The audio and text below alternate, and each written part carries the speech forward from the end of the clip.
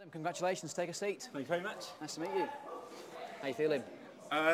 Overwhelmed, to be honest, yeah. It's a bit of a shaky thing, isn't it? You get the BAFTA, it's all sort of happens, your speech goes, then you're off, and then you've been asked questions by somebody else. It's like, give me a chance to breathe. Well, let me do the talking for a bit. You are the creator of Blue Zoo. You started animation, I guess, at a young age, and 2000 was when you officially started making shows? That's right, yeah. Okay, so a university thing?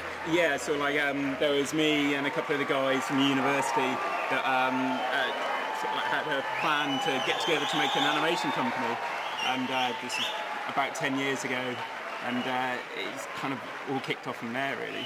It's a long time, isn't it, 10 years, but it must have gone fairly quickly. Are you able to reel off the shows that you've made, the animations? Yeah, well, like our very first show was kind of Blue Cow, which we were given the opportunity to work on. We started off doing, you know, it's supposed to be nine episodes, and the Story Makers, as it was kind of one of the shows that was launching when CBeebies was first launched. Yeah.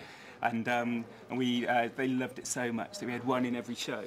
That was 65, and then they went on to make 3 more series, so we did over 200 of these animations, so it was a fantastic start. And sort of since then we went on and we kind of worked closely with Disney and Nickelodeon and Cartoon Network. We back in about 2002 we helped kind of sort of rebrand the Toon Disney Channel.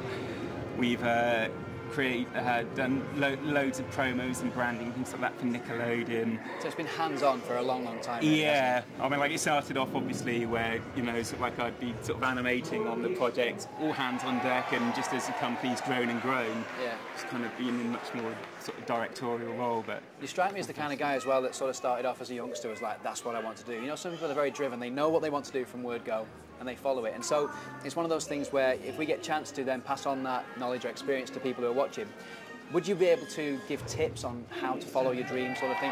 If someone wants to be an animator, for example, yeah, where would you tell them to start? How would they go about doing that? I'd say just to really look at all the reference, just follow your dream. Come and try and you know, sort of get some work experience with animation companies. Just do whatever you can. Find the good courses at university, and just really, you know, sort of like, if your passion is there, just keep following it. And, you know, sort of like, you know, the industry does support young talent, which I hope this kind of proves. Yeah, absolutely. The BAFTA there says everything, doesn't it? It says that you've achieved what you wanted to achieve. You know, you've got, I'm sure, plenty more places to visit and, you know, more animations to make. So best of luck for the future. Congratulations once more. Thank you very much. Cheers, Alan.